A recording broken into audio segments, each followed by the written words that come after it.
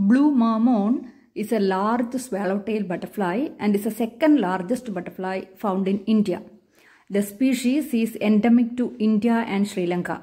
In our country, it is restricted to the Western Ghats, southern India and East Coast region. In Kerala, we say as Krishna Shalabham. Blue mormon, polymnestor, is found in heavy rainfall regions such as evergreen forest and also common in deciduous forest and wooded urban areas primarily due to cultivation of its host plants that belongs to Rutaceae family. It has established itself in home gardens where species of citrus are common. It is most abundant from March to May. Both are identifiable. It belongs to class Insecta, order Lepidoptera, and it comes under the family Papilionidae, and its scientific name is polymnestor. It has a wonderful velvet-like black wing dotted with bright blue spots. The wingspan of the butterfly is around 12 to 14 cm. It has a black forewing, hind wings are light blue. Females of the species are bluish and grey.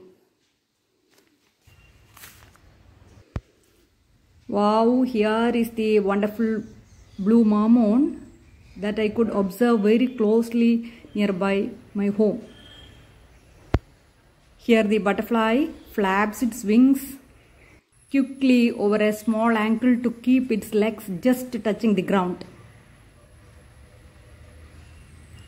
It moves a little forward and again flapping the wings continuously. You can watch its gentle movements here. Just look very beautiful. You will also get a close view of its head, then special design, elongated antennae, velvet-like wings, then light blue hind wings.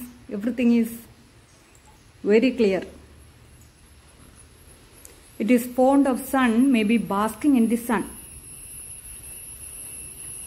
Hope it has a tolerance to humans, that is why it is not disturbed by my presence.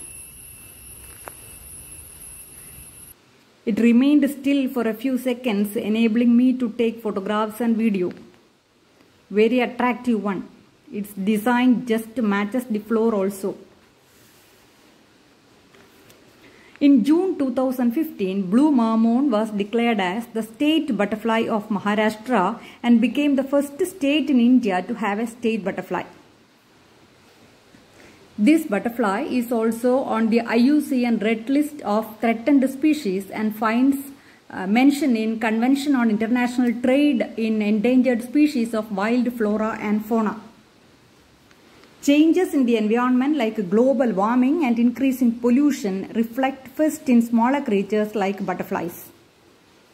Hope it was enjoyable to you and was informative also. Please subscribe the channel and share the video. Thank you all for watching.